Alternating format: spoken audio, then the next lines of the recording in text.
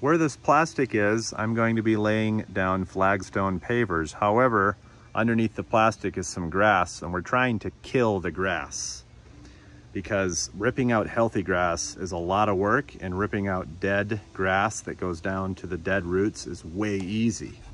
So, as you can see, I got plastic down here where the pathway is going to go. It's going to take 2 to 3 weeks, possibly 4, depending how hot it is. The hotter it is, the more faster it's going to die. But as you can see under the grass, it's probably been I think it's been only 2 days, and it's already killing the grass. So it's a really smart way to get rid of the grass. You know, it's a lot lighter. It loses all of its strength.